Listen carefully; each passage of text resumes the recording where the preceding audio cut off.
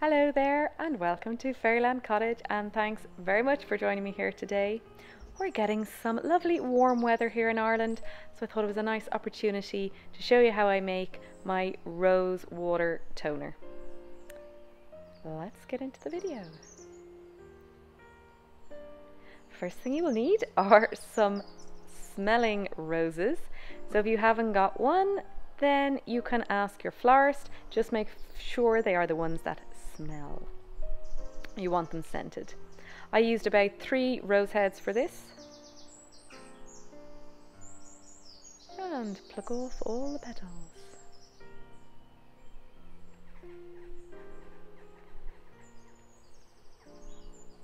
And you'll find that there's little bugs on them. I like to blow them away.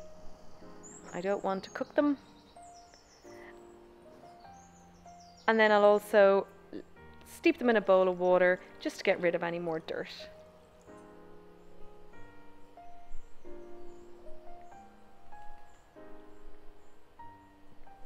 Strain it through. This is the lovely John's wort. This grows wild in Ireland and it's just about ready to flower.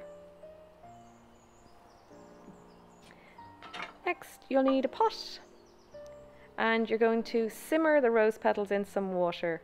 I use about 1 part rose petals to 3 parts water, so I used half a cup of rose petals here. And what you want to do is you want to make sure that it's just simmering. You don't want to boil it.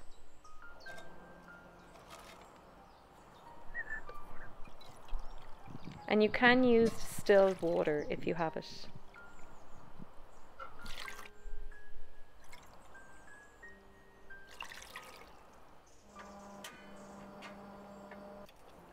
In about 30 minutes.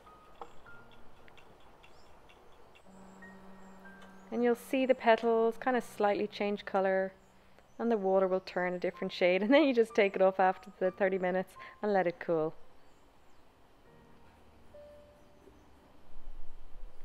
And strain it into one of your favourite bottles. I like to use a muslin cloth so no little bits get in there. And I'm just reusing a bottle that was an essential oil bottle.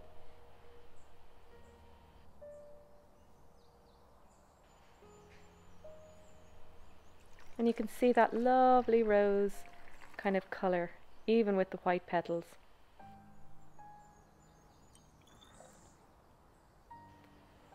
And then I need to get myself a little strainer. That's small enough. In it goes the bottle I'm going to use. And then this is an old spray from before. I always keep everything because I know I'll reuse it. And it's really refreshing on your face, especially if you're away on holidays, or you know it's really warm. You can put it on your pillow as well and bring it with you when you're out and about for the day, just for a bit of a refresh. Now it's got a very short shelf life because it is made with water and there's no preservatives, so I keep it in the fridge for about a week. That's it. Chat to me on Instagram or down below as always. I'm really grateful for you watching the video. I'll see you in the next one. Have a wonderful week. Bye.